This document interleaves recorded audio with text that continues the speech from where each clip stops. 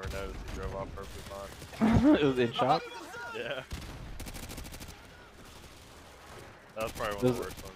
It was like a hard side mold? No, it was just a top strip. I pulled it completely out. So it was, Bro, how'd you put it back on? What do you mean? I didn't put it back on. I pulled it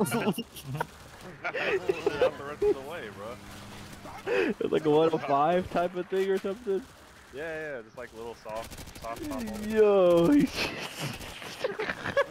I came in for a door glass, left with his top piece missing, bro. I didn't even notice.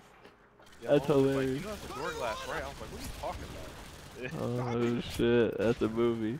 Oh shit. That is. At least you didn't just start cold knifing that bitch, bro. Imagine. No, it could have been worse. That's what was about to happen. That's why I was taking the top strip out, but it didn't bunch up.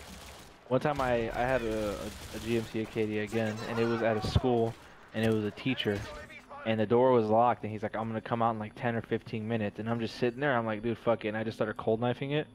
Like, I couldn't open the door and get in the door jam or anything, but I cold knifed everything I could. By the time he got out, I had cold knifed 3 sides already, and I hadn't even seen the guy yet. And like, if something like that happens and it's a door glass, and I just cold knife 3 sides, it'd be chalk.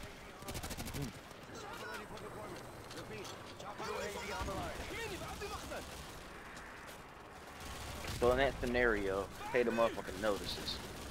Yeah, you pulled out that top strip? Yeah, say motherfucking notice. Yeah, it's a movie. I mean, if it's like a 105, you might be able to like kind of shove it back, like get a new strip and try to put it in there. But I don't know, it would look like shit. You'd have to try to like glue it in from behind. It'd be a movie getting that shit in there. You probably just have to pull the whole windshield. Yeah. Probably just got to pull the whole windshield, put the molding on, and just reinstall it. Yeah, pull out old glass, put molding on it, put back in old glass. Yeah.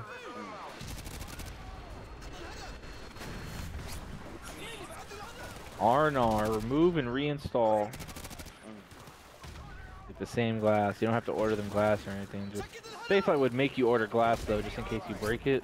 Because sometimes they break coming out, but you can get that shot hell easy without breaking it as long as you're not retarded.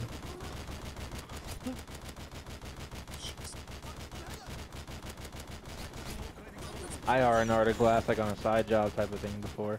It was a customer I had, and he said it was leaking, and I literally removed it myself, and when I removed it, there was a fat ass leaf in the pinch weld. So a leaf landed while I was setting it, and I just didn't see it. And I just like, I do a Corolla in like 25 or 30, and I'd be feeling like a fucking monster. If I hit end glass test and that shit's high 20s, I'm like, I'm a fucking man. You guys doing that shit in 11 or 12 minutes, that's insane. You're gonna do a Corolla for probably like 15, 20. Like extract. Extract well, bottom, cold knife top 3, cal comes off easy. I didn't even take the cowl off it. I always take the cal off. It's not really a stuffer. Unless it's those fucking vans. Transit vans? Yeah. Yeah. Corolla, cold knife 3 sides, long knife the bottom, and hand set it right into the cowl. It's like 20 minutes, but I don't know. You know what I think I take a lot of time off of? Like way more time than I should, bro. I just have so much OCD with trimming the urethane. And I notice when I watch people that do it forever, they don't give a fuck, bro. Like, I want that shit to be perfect all the way around, like perfectly flat. Like, they don't give a fuck if that shit's bum.